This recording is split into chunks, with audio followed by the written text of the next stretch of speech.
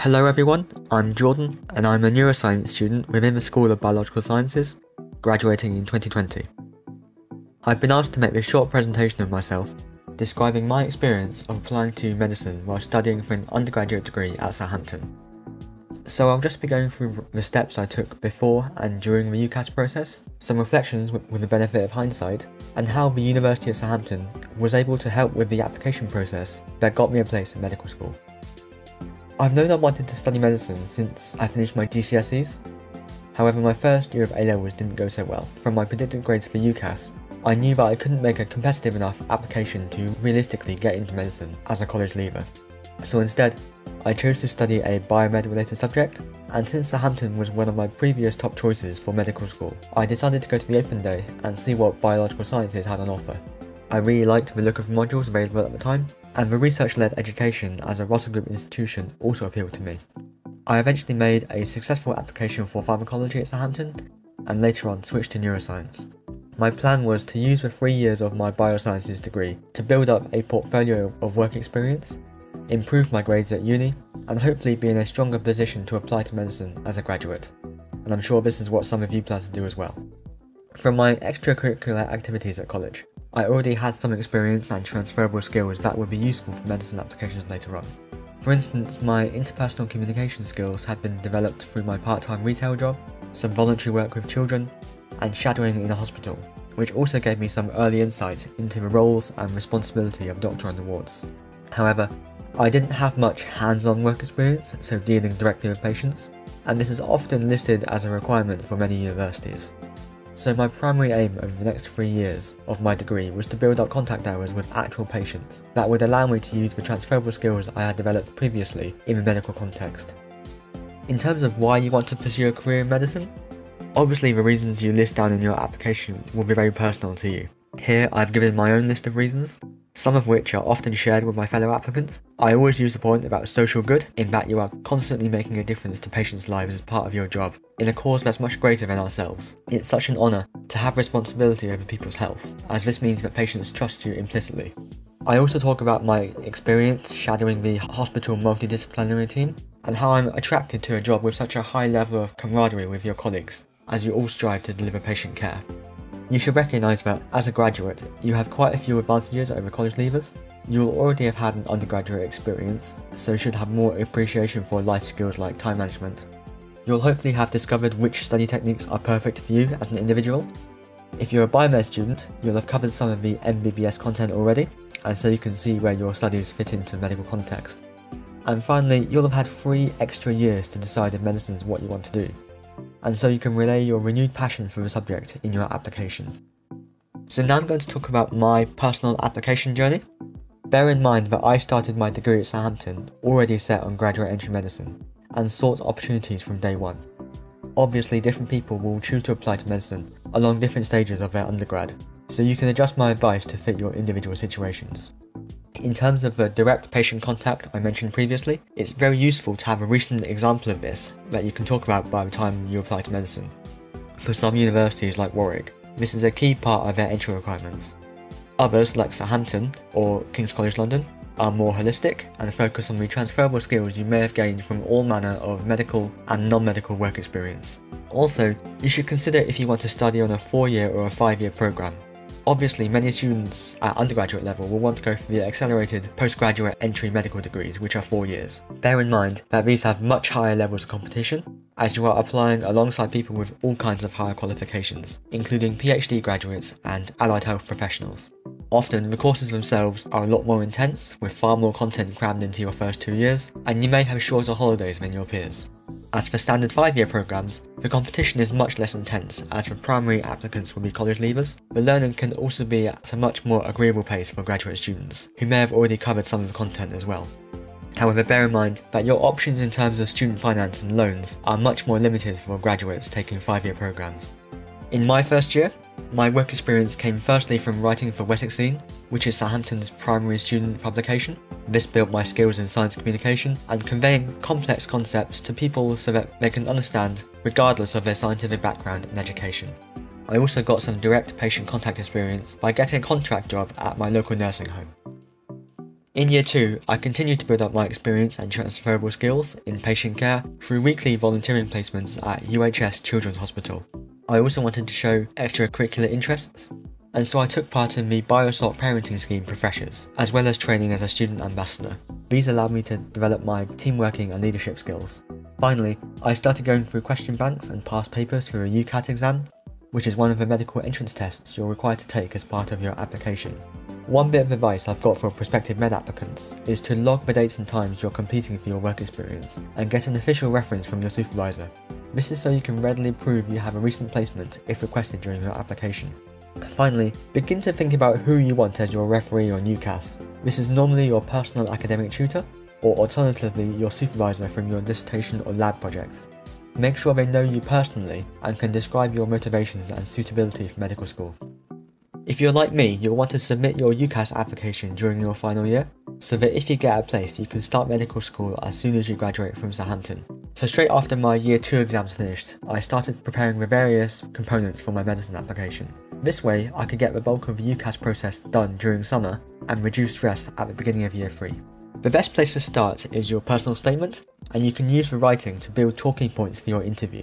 To help you draft the document, I suggest you carry a small notebook with you during your work experience, for you to jot down any reflection you have and lessons learned. That way, all the points you present during the application will be unique and personal to you.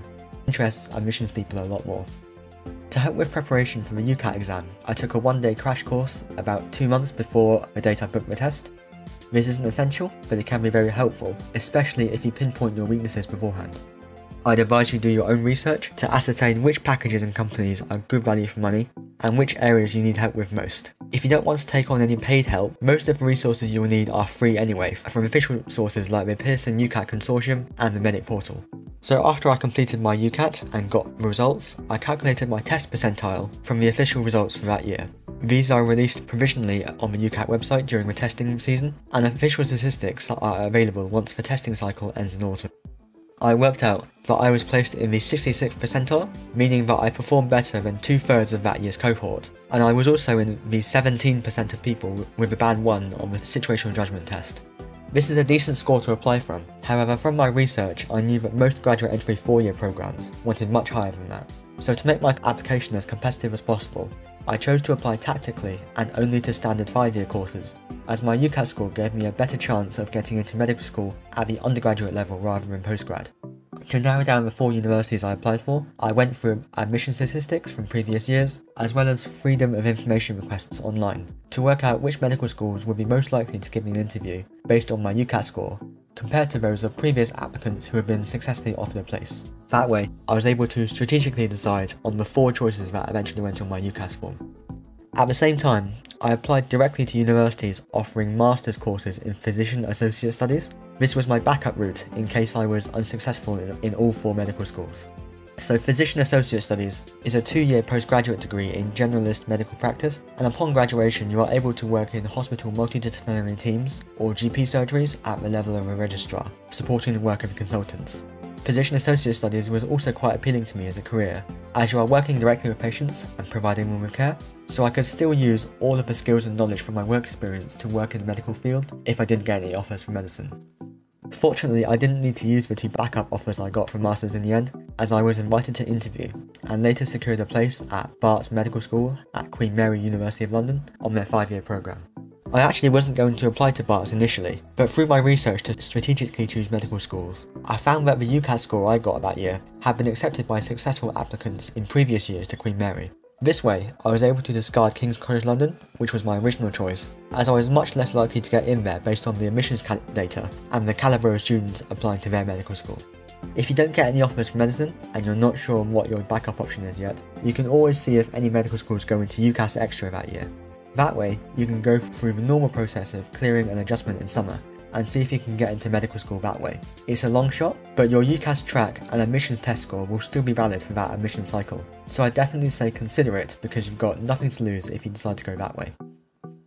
So here I've listed all the ways I know of on how the University of Southampton can support their students who are looking to apply to medical school. I definitely use your personal academic tutor as your first point of call, as they may know of previous biological sciences students who went on to study medicine, so you can definitely get insight from them.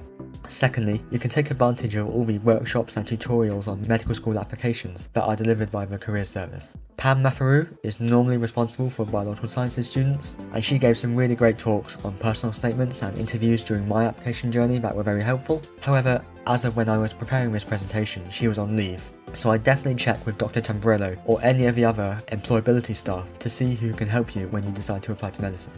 You can also book appointments with the Careers Service at the George Thomas building to get your personal statement reviewed or have a mock interview session. I personally wasn't able to do these due to COVID-19, but my advice would be to definitely treat the experience as if it were an actual interview and prepare accordingly so you can make best use of the feedback given at the end. Finally, BioSoc puts on a Careers Day every year, with the main event being an alumni panel. I'm currently on committee for 2019-2020, and I know in previous years we've got medical students who've previously studied at Southampton to come back in and share their experience, so definitely consider attending that to gain insight into the journey to medical school. Now I'm going to go through all the ways in which you can put yourself in the best position for success during your med school application. Regarding my first point on gaps in your application, definitely consider that with regards to your first choice university you want to apply for. When I applied, my dream choice was Warwick, and they place a lot of emphasis on verbal reasoning in the UCAT exam. So during my preparation, I really hammered that section to make sure I got the best subtest score possible for VR, and be as competitive as possible for Warwick admissions. They are also one of the schools that make direct patient exposure a mandatory point of their entry requirements, so by the time of my application I made sure I had 3 separate and recent experiences to provide and address that key point.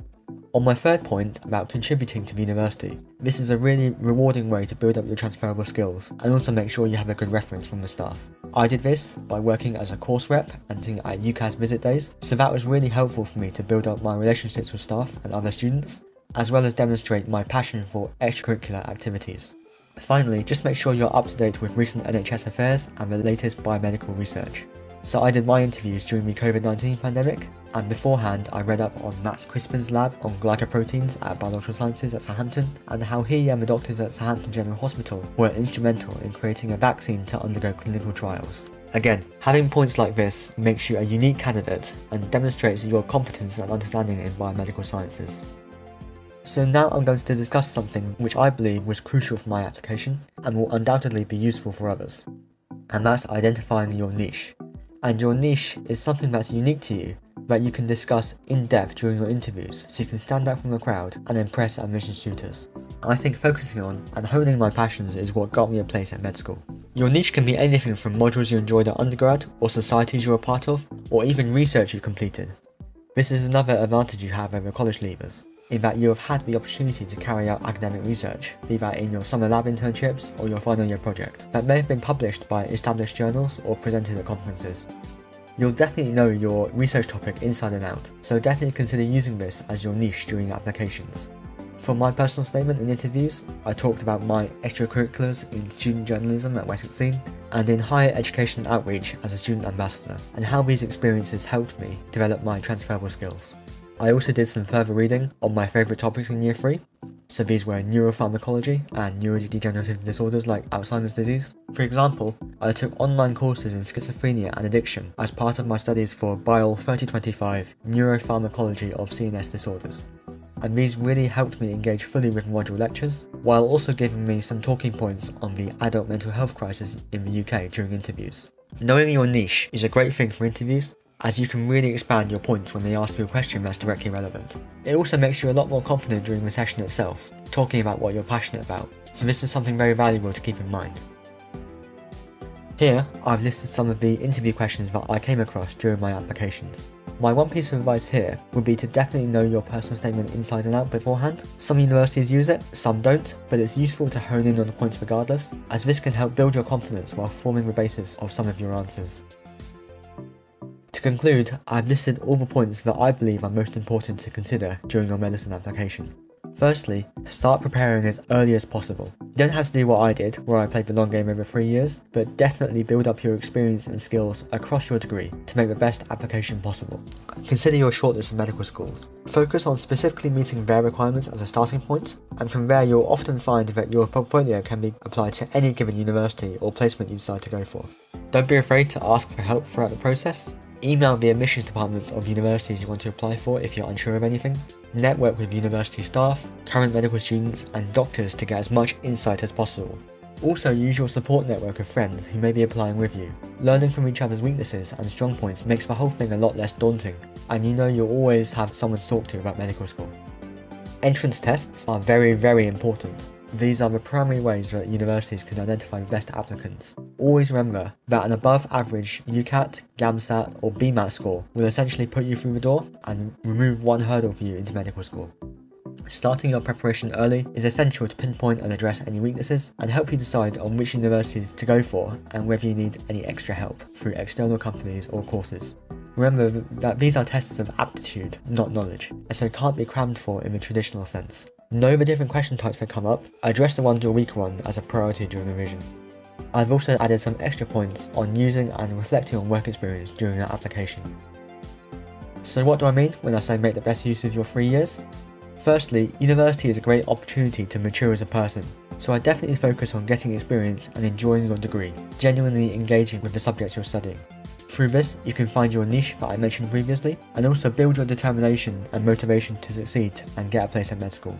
Remember that times will get tough, but working through these as stepping stones to success builds up your resilience and improves your work ethic for the future. Remember that all medical students and doctors will have experienced this at some point. Make sure to enjoy yourself and have fun. Building yourself up as a well-rounded person through societies and new experiences is just as important as academic achievement.